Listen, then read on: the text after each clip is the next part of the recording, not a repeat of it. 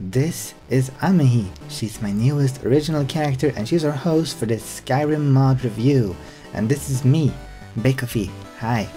Today we're taking a look at mods that are popular in the Skyrim mod community.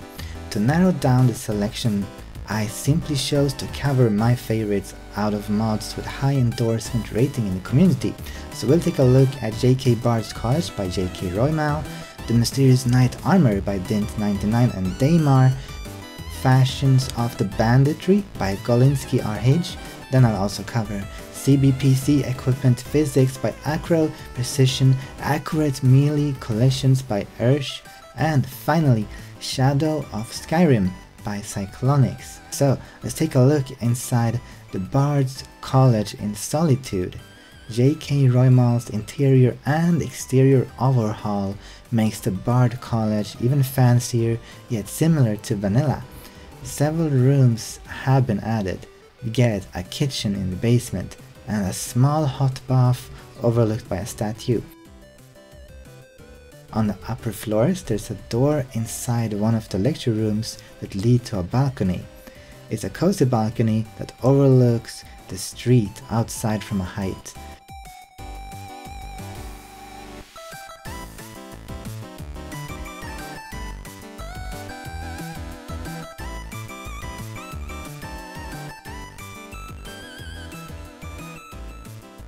Inside of this renovated Bard College, the bards and the students are still at each other's throats like usual, so no difference here.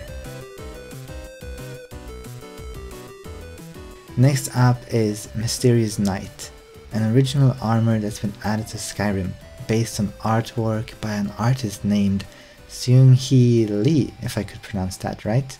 The cape is my favorite as it comes with physics. Same is true for the chains that hang from the hip armor and legs.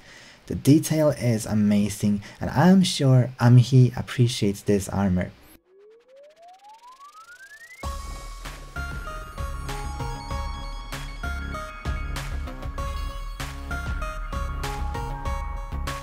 The armor is a bit skimpy and reminds me of a female superhero from the Marvel and DC and American comic book universes.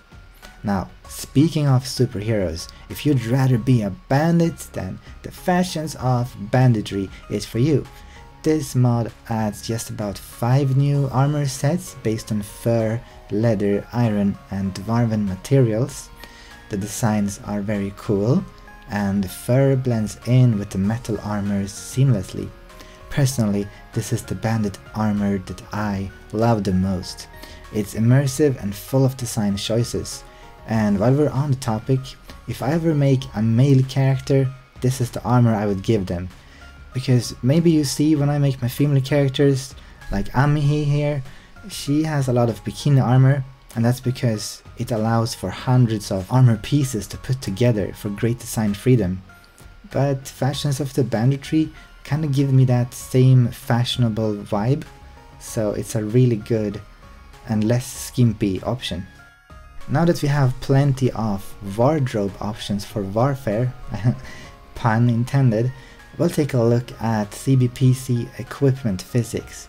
This mod adds physics to weapons and sheaths when hanging on your person.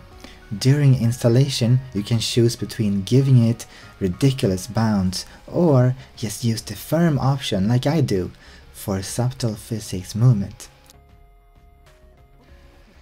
Now, the most popular mod for August is Precision Accurate Melee Collisions. Precision is a mod that changes how combat works on a fundamental level. Usually weapons use a hit frame to feel if you hit an enemy or not. With the Precision mod, a collision box is added to weapons instead, making it so that you'll hit anything you visually swing at.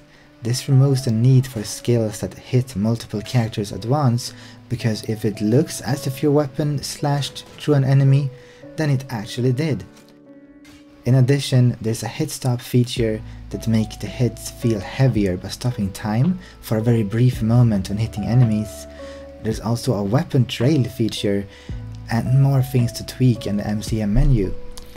I'm not sure if I like one thing about this mod when I play in third person. When I try to hit enemies who stagger and crouch down, my horizontal attacks just leaps over them, missing the hits. This would likely be dependent on the combat animations. Either way, precision is a mod that feels revolutionary for Skyrim combat. And finally, we'll take a look at Shadow of Skyrim, the Nemesis death system. This mod is my favorite alternative death mod out there. Just remember to activate it in the MCM menu after installation. When the mod is running, death will no longer trigger a load to lost save. Instead, you'll drop equipped armor and weapons in that area, and you'll respawn some ways off. In addition, you'll be struck with a debuff, and the enemy that defeated you will transform into a buffed nemesis, and they will even get a unique name attributed to them. To get your gear back and to remove the debuff, you need to gain vengeance on that enemy. They will also show up on the map, so you can find them. It's up to you if you'll try to defeat them right away with a new strategy, or if you decide to power up before attempting to gain revenge. The point of this mod is to encourage continuity and to discourage save skimming. I hope this has given you an insight to some of the many mods for Skyrim Anniversary Edition that are popular right now. For more tips on combat mods in particular, just click on the window on the screen or follow the link below. With that said, bye bye, have a good day.